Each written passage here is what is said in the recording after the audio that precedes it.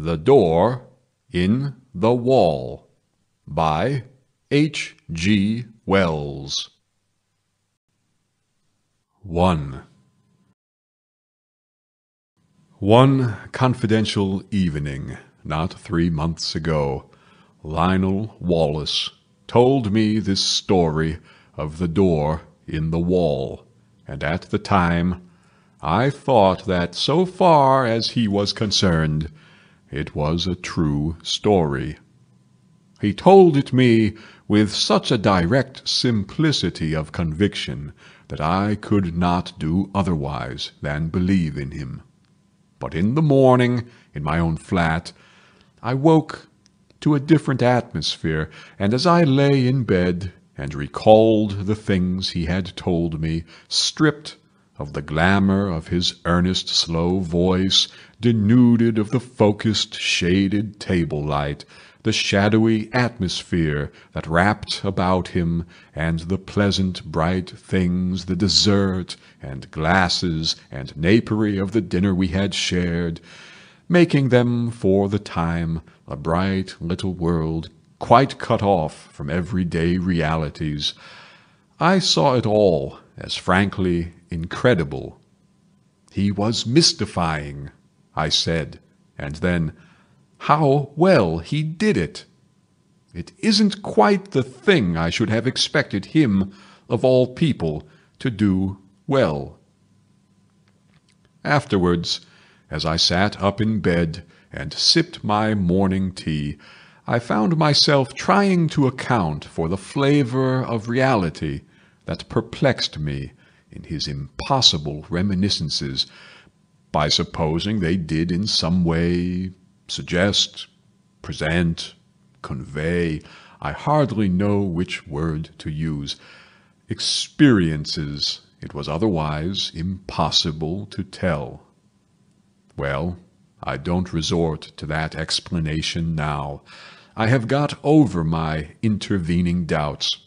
I believe now, as I believed at the moment of telling, that Wallace did to the very best of his ability strip the truth of his secret for me. But whether he himself saw, or only thought he saw, whether he himself was the possessor of an inestimable privilege, or the victim of a fantastic dream, I cannot pretend to guess. Even the facts of his death, which ended my doubts forever, throw no light on that. That much the reader must judge for himself. I forget now what chance comment or criticism of mine moved so reticent a man to confide in me. He was, I think, defending himself against an imputation of slackness and unreliability I had made in relation to a great public movement in which he had disappointed me. But he plunged suddenly. "I have," he said, "a preoccupation. I know," he went on, after a pause that he devoted to the study of his cigar ash, "I have been negligent. The fact is, it isn't a case of ghosts or apparitions, but it's an odd thing to tell of, Redmond. I am haunted. I am haunted by something that rather takes the light out of things, that fills me with longings." He paused, checked by that English shyness that so often overcomes us when we would speak of moving or grave or beautiful things. "You were at St. Athelstan's all through," he said, and for a moment that seemed to me quite irrelevant. "Well," and he paused. Then, very haltingly at first, but afterwards more easily, he began to tell of the thing that was hidden in his life, the haunting memory of a beauty and a happiness that filled his heart with insatiable longings that made all the interests and spectacle of worldly life seem dull and tedious and vain to him. Now that I have the clue to it, the thing seems written visibly in his face. I have a photograph in which that look of detachment has been caught and intensified.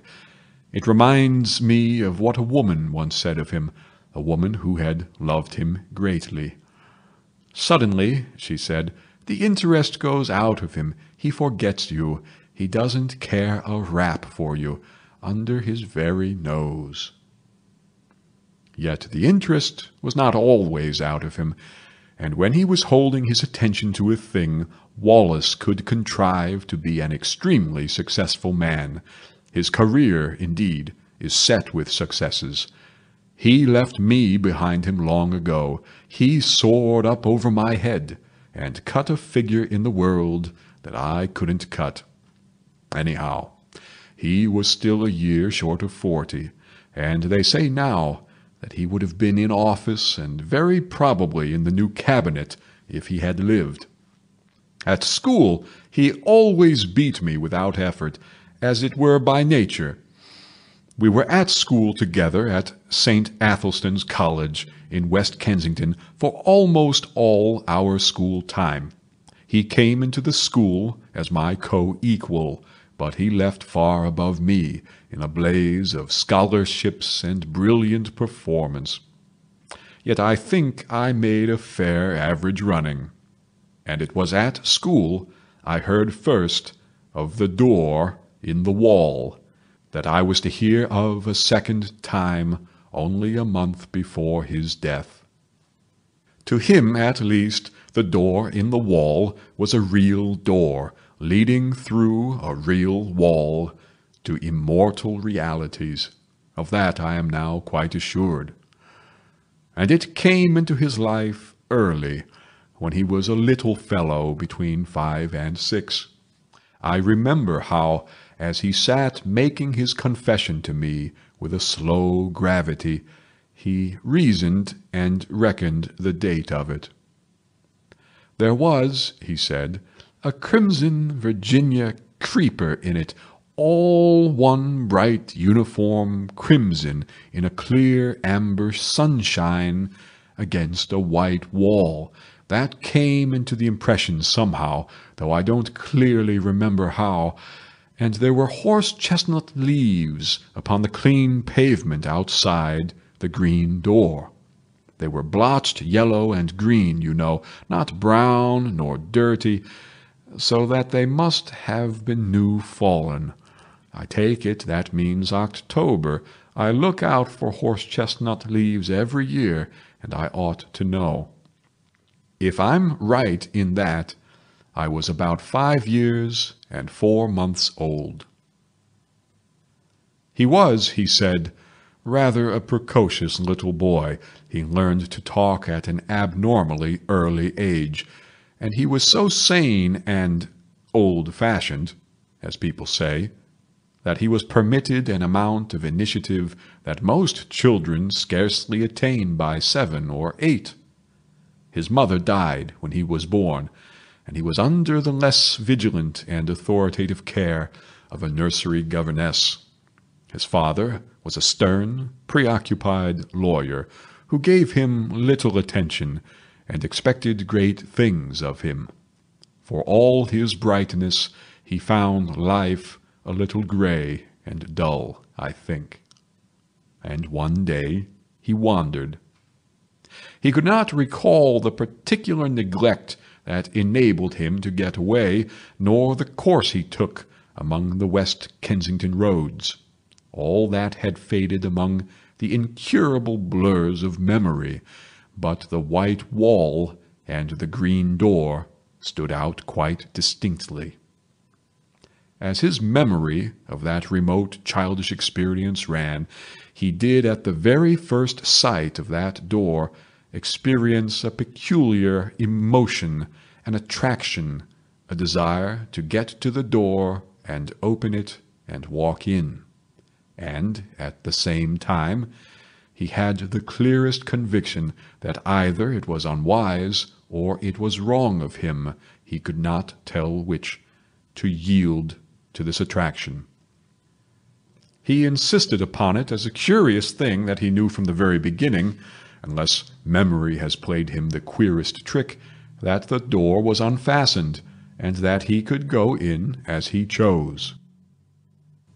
I seemed to see the figure of that little boy, drawn and repelled, and it was very clear in his mind, too, though why it should be so was never explained, that his father would be very angry if he went through that door. Wallace described all these moments of hesitation to me with the utmost particularity. He went right past the door, and then, with his hands in his pockets, and making an infantile attempt to whistle, strolled right along beyond the end of the wall. There, he recalls, a number of mean, dirty shops, and particularly that of a plumber and decorator, with a dusty disorder of earthenware pipes, sheet-lead ball taps, pattern books of wall-paper, and tins of enamel. He stood, pretending to examine these things, and coveting, passionately desiring, the green door. Then, he said, he had a gust of emotion. He made a run for it, lest hesitation should grip him again. He went plump with outstretched hand through the green door, and let it slam behind him. And so, in a trice, he came into the garden that has haunted all his life. It was very difficult for Wallace to give me his full sense of that garden into which he came. There was something in the very air of it that exhilarated, that gave one a sense of lightness and good happening and well-being. There was something in the sight of it that made all its colour clean and perfect and subtly luminous. In the instant of coming into it one was exquisitely glad, as only in rare moments, and when one is young and joyful, one can be glad in this world. And everything was beautiful there. Wallace mused before he went on telling me. "You see," he said, with the doubtful inflection of a man who pauses at incredible things, "there were 2 great panthers there, yes, spotted panthers, and I was not afraid. There was a long, wide path with marble-edged flower borders on either side, and these 2 huge velvety beasts were playing there with a ball. One looked up and came towards me. A little curious, it seemed.